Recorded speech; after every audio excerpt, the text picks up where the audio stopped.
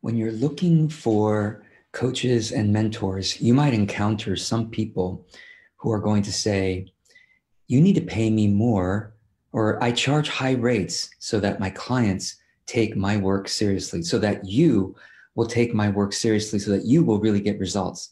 I don't know if you've ever encountered that. I have, and I got an email recently from one of my viewers who says someone is trying to charge me £20,000 to work with him one to one, weekly sessions for a year. So that, if the justification is if you pay for a cheap service, you won't likely commit to change. So then this person was asking me, so should I charge more for my clients so that they will also be less distracted by other services and programs, and that they will take the change more seriously. So let's talk about that in this video. I'm open to your thoughts if you want to add your questions and your comments below the video. So I want to first share my own history with this. When I first started doing business, back in 2009, I was selling large group programs for $2,000 a ticket. Yes.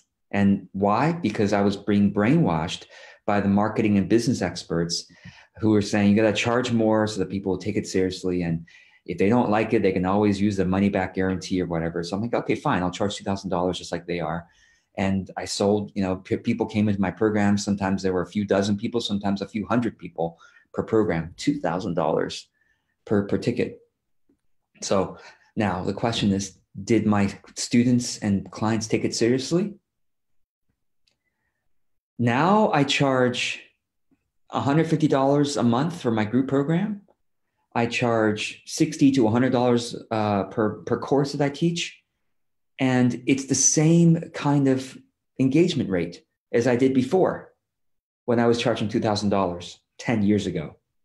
So the engagement rates have not gone up or down. Just because people pay more doesn't mean they will be more engaged. And in fact, some of my most dedicated students take my $5 books and they implement it fully. They take it seriously. $5 books that I sell. So based on my own experience, I have not seen that to be the case for my clients and my students. And me, as a student and client of other people, when I have paid less or more, it hasn't changed how I engage with the work. So here's what I really recommend. Okay. Because when people are saying you charge more in order to get your clients to take it seriously, it is true. Okay. First of all, it is true that people will think twice about hiring you if your rates are that high. And so they have to take it more seriously. They have to take the decision more seriously. But once they make that decision and they start paying you, there's a weird psychological factor here, which is because they're paying so much, it's almost like they feel like they got a lot done. It's really strange. And you might have experienced the same thing. You pay for something and you feel like you got something done, like you have made some progress in solving your problem.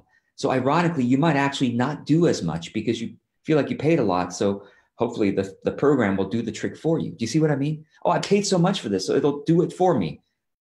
Rather than I paid a little bit and I know that I have to put in the effort because I'm only paying a little bit here and I have to match it with my effort to get the results. It's interesting psychological dynamic. No matter what you paid, you feel like you made some progress just by paying for it, which you haven't. You have to put in your own efforts, right?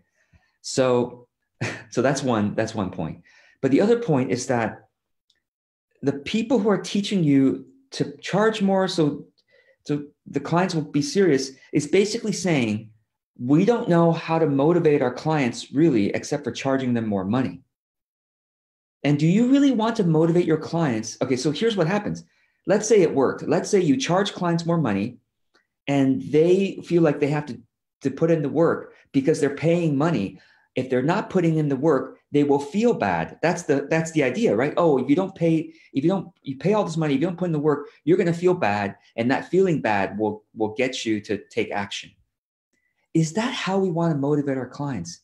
By making them feel bad? Are we not smarter than this? Can we not figure out a different way to motivate our clients than making them feel bad because they paid so much money for it? Come on. It's the real justification is not that our clients were the real justification is that we make more money. And that's what the coaches are doing who are saying, no, I'm charging you $20,000 to work with me because then you'll take it seriously. What they're not telling you is obviously it's super profitable for them if you're going to pay so much money. And think about this. You're paying all this money to one person? To one person. Do you think that person is going to change your life? Give me a break. I would rather you take the same $20,000 and pay it to 200 people. Then you have a lot more opportunities for who might change your life. Or pay it to 20 people. Fine, pay $2,000 each to 20 different coaches and mentors and see who changes your life the most. And please don't pay it all at once. And please don't commit to paying $20,000 or even $10,000 or even $5,000 at once. I know some of you charge $5,000 packages, and I apologize for saying this, but I don't think I no longer believe in paying one-time fees of thousands of dollars. I just don't think that's a smart business decision. Okay, so let's say, well, George, how much does it cost to work with you? Let me tell you how much it costs to work with me. If you were to work with me, instead of charging you $20,000, here's what I would do. I would either have you sign up for my group coaching program, which is $150 a month. Now, the commitment is for 1 year, but I'm not going to, people do occasionally drop out before the year, and I'm not going to force them to stay. I don't want anybody to stay who doesn't want to stay, right? This is another dynamic that people don't think about is when you sign a contract with a coach, if you don't like the coach, you don't like how it's going, are they going to sue you? Are they not going to give you the money back? That's terrible. I don't want that dynamic among any of my clients. I don't want to say, no, you paid, so you better keep going. No, I'm not going to give you any money back. You better keep going. That's a terrible way to motivate people. It's not a way to build a relationship with a client or to motivate them. I have smarter ways to motivate clients. Okay. And when I put the blog post up in as associated with this video later today, I will link to the blog post where I talk about motivational methods. So I've written about that already. But here's how much you would pay to work with me. And my group coaching program is full at this time, and it's usually full, year after year. But if you were to work with me one-to-one, here's what I would do. I would say, fine, pay me my 50-minute session hourly rate of $200, but do that not every week. Do that only once every 2 months. So think about this. What do you really need? What do you really need to move forward in your business when you're working with a coach or a mentor or a consultant? Here's what you really need. Okay. You need, number one, you need to know what you need to do. So you need some knowledge, some steps. Okay. Here's how you build a business. Here's how you do marketing. Here's how you run Facebook ads. Here's how you fill in the blank. Whatever you need to learn how to do in your business, you need to learn. You need some knowledge. Number two, you need some accountability to make sure you're doing it. And number three, you need some troubleshooting help. Oh, I tried following the steps based on the knowledge, but I couldn't figure out how to do it for my type of business. I need some customization and troubleshooting. You need those three things. And you may need to do some outsourcing. If you have some things that are too technical, you need an assistant to do some technical things for you. Graphic design, Facebook ads, website, technical stuff. Fine, great. So you need four things: knowledge, accountability, troubleshooting / customization, and maybe some assistant technical work. Four things. So here's how you would work with me. You would buy my courses. Let's say you bought all of my courses, $800. That's more than you could do in one sitting. But let's just say you bought all of my courses for $800, all of them. Okay. That's only $800. That's not $20,000. All my courses for $800. Secondly, you wouldn't even hire me for accountability. You would use Focusmate.com for accountability.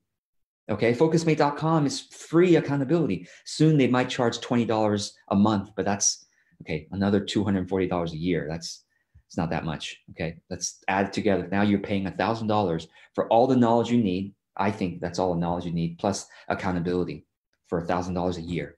Okay. All right. You got knowledge and accountability set.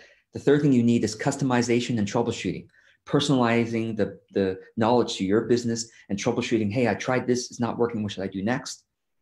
That we could simply do that once every 2 months as you're trying to apply the knowledge You can email me in between the sessions, but let's say $200 every 2 months. Okay. Or fine, $200 a month. Let's even call it that. So that's $200 a month. So that's now you're tacking on $2,400 a year. So now you're paying $3,400 a year for all the knowledge, accountability, and troubleshooting and customization. And then you might need a technical assistant to do certain things here and there for you. Let's tag on another $600 a year. Maybe you want to do another $1,600 a year. Now you're doing $5,000 a year for all the knowledge, accountability. And if I don't have some knowledge that you need, I will give you the resources, somebody else. I will send you an article or a video that's free, okay? All the knowledge, accountability, troubleshooting, customization, and assistance for $5,000 a year. You have just paid only $5,000 a year versus $20,000 a year or even $10,000 a year to work with many one-on-one coaches who won't even give you the technical skills or the all the knowledge that you need. So I just don't get it. Some people, many of you may have already paid $10,000 or $20,000 to work with a business coach, and I apologize for that. I really don't. I think you were not lied to, because those business coaches are trying to make a living themselves, and that's what they were taught, so that's what they know how to do. But it is a waste of money. It is a big waste of money. So back to what should you do with your own clients instead of charging them high rates to try to motivate them. Again, I'll give you the link if you want to look it up on my blog. It's called the 5 Motivational Methods. So you can read about that. So you can find smarter ways. You use those 5 motivational methods and customize it to work with your own clients. Okay, you can just adapt that article to working with your own clients. So number 1, use honest and better methods to motivate your clients. Okay. Number 2, charge based on enoughness and compassion. Because here's the other thing you'll discover. Pricing your rates, pricing your services and programs should not be, oh, some business coach said I should charge this much. No, it should be based on enoughness and compassion. Okay, enoughness. What do I need? Okay, and you can't say, well, I'm going to only serve 3 clients and make all the money. It's not realistic. Okay, so that's the other part of it. It's compassion. Compassion means what would my clients say? Wow, that's a good deal. Your clients are probably shopping around a little bit. And so they're seeing prices here and there. So they have a sense of what the prices should probably be. And whatever you charge, can you charge a price based on what you offer? Okay, so the value you give and the price, the balance of that, will they say, wow, you are a really good deal. You are a really good deal. So that's the work you need to do to figure out your pricing based on your enoughness and based on compassion, which works in the market rate, because the market rate is what they're aware of. And you're like, wow, you're a really good deal based on the market, based on what you offer, based on your expertise, your experience level, okay? Based on your care, you offer a great rate compared to other people who are at your level of expertise and your level of care. Awesome, great. See, when clients feel so good about what they're paying you, they're going to feel great about it. And you're using smart motivational methods, honest ones, to motivate them. And thirdly, right, I should say, when you charge a higher rate, you're going to get fewer inquiries. I experienced it myself. I've seen a lot of people experience this also. Try it out. You charge higher rates, you'll probably get fewer inquiries. Okay. You charge lower rates, you'll get more inquiries. So the third thing, use honest motivational methods, number 1. Number 2 is charge based on enoughness and compassion. When I add my blog post later today after this video, there will be a link to my article about charging based on enoughness and compassion. And thirdly, you have to do enough marketing to get enough inquiries. And when you get enough inquiries, you will be able to say yes to the right people. Based on your exploratory call with them, your discovery call with them, you can say, you will learn over time which clients are better for you. Because here's another important element in all this. The right clients will already be naturally motivated. You don't need to charge them more. They will already want to solve the problem you help them solve or achieve the goal you want to help them achieve. They will be motivated already. And then your motivational methods will just be an addition to their own existing motivation.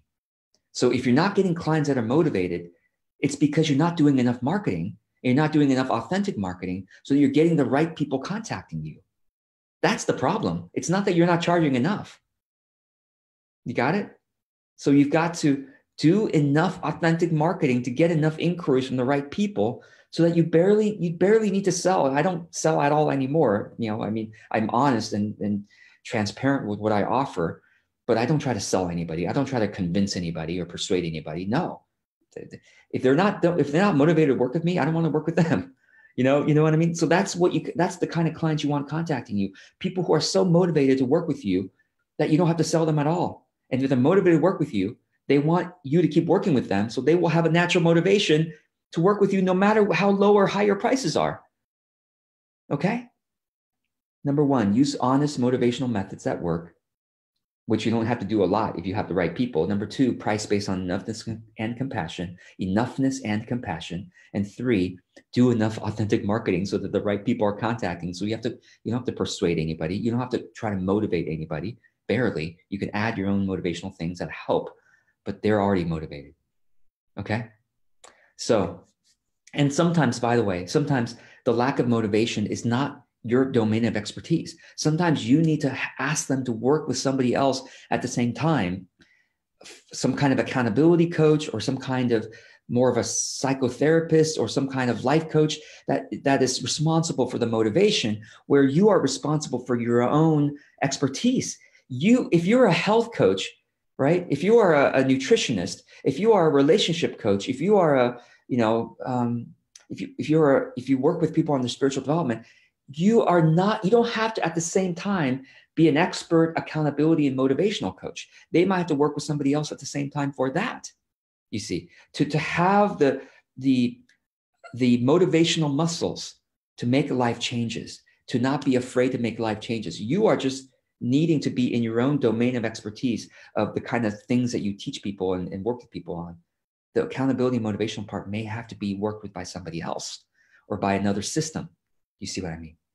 So I hope this is helpful. I look forward to your comments and your questions, and I'm going to go and see if there are any comments and questions right now. Give me a moment to kind of pull that up here. I'm using a different type of Facebook Live here. I'm using Zoom instead of doing the straight up Facebook Live, partly because Zoom, this is funny for me to say this, but Zoom actually does some natural touch up. So I look a little bit better on Zoom, slightly better than just straight up Facebook Live. And I want to thank those who are joining me live here, Amanda, Kim, and Sarah, Lisa, and Laura. So Lisa, thanks for your comment there. Enoughness and compassion, yes. And yeah, Lisa says, I fell for a $12,000 program that did not work. Me too. I have paid $30,000 over the course of my business, seeking business trainings and coaching. I paid $30,000 to various people, and I regret just about every dollar that I paid. Certainly the higher price programs didn't make more of a difference for me than the lower price programs. So, it's really about spending smartly on your coaching and your mentoring. Heather, thanks for your comment there. Yeah, just about every one of us have fallen for higher price programs because the higher price programs usually have a larger budget for marketing. So they make their graphics, they make their brand look amazing, right? The brand looks amazing. So that seduces us. And that's in part, one thing I'll say is, in part, that's why I don't make my brand look amazing. I don't want to seduce you. I mean, honestly, my brand kind of sucks, to be honest. I mean, I'm pretty sophisticated with my graphic eye. I'm pretty good at graphic eye, and I know my graphic design sucks. But, and partly because I'm lazy, I don't have to, because I have enough of a fan base where, like, yes, if I touch up my brand, make it look amazing, right? Work with a real graphic designer, all my stuff will be much more seductive. But I don't want to do that because I want people to look past my dumb graphics to saying, well, this guy seems real and this guy is smart enough to guide me in the right direction. So I kind of purposely want that. I don't dress up. I've said this in the past. I don't dress up. I don't have a great background. This is my office. This is my home. This is my second bedroom, by the way. I work out of my home. So it's like, it's almost, I'm also really happy that I can have the luxury of not looking amazing, right? Because I don't need that many people. I don't need to make $1 million. I want to make $1 million, but over 40 years rather than I want to make $1 million right now. Or I'll probably make $1 million in the next 20 years in terms of savings, in terms of actual savings, 20 to 25 years. But I don't, you know, and if you pay a little bit more for graphic design, you will be more seductive and you'll get more sales. That's bottom line. But I almost want to model, what if someone could do their own graphic design that is not very good. I use Canva. I use like really, really basic stuff. I'm not a graphic designer, even though I have a good eye for it. I don't have the chops to do it. So I have really basic graphic design. I'm not seductive in terms of my branding. And yet I make enough sales. I make more than enough money to live in the most expensive city in the world. I live in San Francisco, middle of, not somewhere in the outskirts. I live in San Francisco on 19th Avenue, Highway 1. I live in an expensive place and I make all the money I need to live here.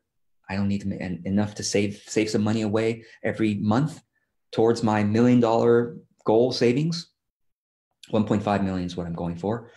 You know, 20 years, 25 years, that's on track to get there. So, you know, it's all I need. It's all I need. And so in other words, I'm not trying to solve the money problem. This is what I think, should be another video, but it's like, so many people think money is a problem to be solved. And I think that's such a shame, because what is money making? Money making is taking money from other people and giving something back to them. Money making is an exchange of value. And so if you're trying to solve the money problem, you're just thinking about getting money for yourself. You've forgotten the other side of the equation, which is the opportunity to work your calling, the opportunity, right, to contribute to somebody to make their lives better. Why would you want to cut that short? Why would you want to solve your money problem so you can stop contributing and having that reciprocal exchange? Well, I want to have all the money so I can just do my volunteering and give money to people. Fine. But the very making of the money is a sacred calling. Why are you trying to solve that problem? Stop seeing money as a problem to be solved. Start seeing money as a sacred exchange of you figuring out your calling and exchanging that for other people's hard-earned money. You see, that's what I see money making as. So I want to keep making money for as long as I possibly can, because it keeps me honest in providing real value to other people. Okay. So anyway, I just 2 videos in one. Thank you, Amanda and Heather and Kim and Lisa, for your comments here. I'm not seeing all the comments. I think Laura also had a comment. So the way I'm seeing the comments here, not everything is coming through. So I apologize if I didn't call your name here, but that's all I'm seeing. Thank you. And I will see you in the next video. And until then, may you approach the livelihood as a sacred calling of saying, how can I take just enough money from others and give more than enough back, so that they say, this is such a great deal. They will tell all their friends after they've experienced your services, right? They will tell their friends about it. Word of mouth is the most honest type of marketing there is. And it's because you gave them such a great offer, such a great deal. All right. Be well, blessings, and see you in the next video.